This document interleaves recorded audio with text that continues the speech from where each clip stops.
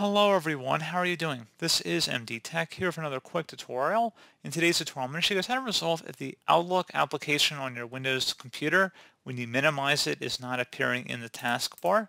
So this should hopefully be a pretty straightforward process, guys, and without further ado, let's go ahead and jump right into it.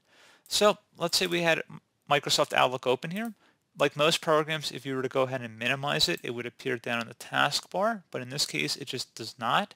So in order to resolve that, you just go over to your system tray, and if you have to expand the little up icon to show the Outlook icon, you want to right click on it, and you want to make sure where it says hide when minimized, you may want to uncheck that option.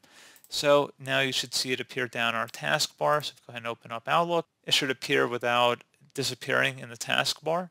So pretty straightforward process on that, guys. I do hope I was able to help you out, and I do look forward to catching you all in the next tutorial. Goodbye.